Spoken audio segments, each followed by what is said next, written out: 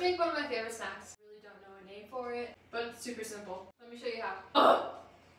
My neighbor picks the worst time to start mowing the yard. Anyway, you just need an apple.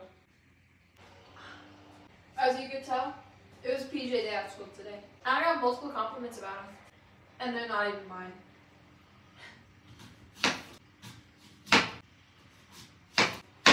They're my childhood friends. And her and I are two different sizes. Like, I'm taller and bigger and she's like shorter.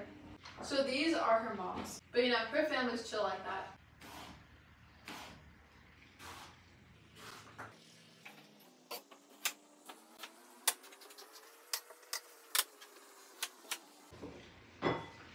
Okay, I'm gonna give some horrible advice, but the times that I actually get good to decent scores on anything is when I do it last minute.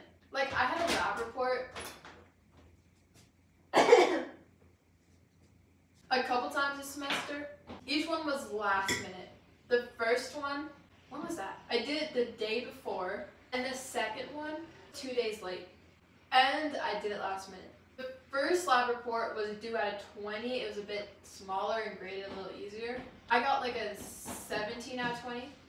And the second lab report was way bigger. It was 40 points and I got 36 out of 40.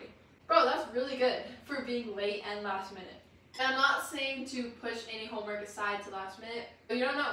What I did is I just added a whole apple, sugar, brown sugar, and cinnamon. And you can just eat like this if you want. And I actually don't like apples. This does it for me because at this point it's just sugar.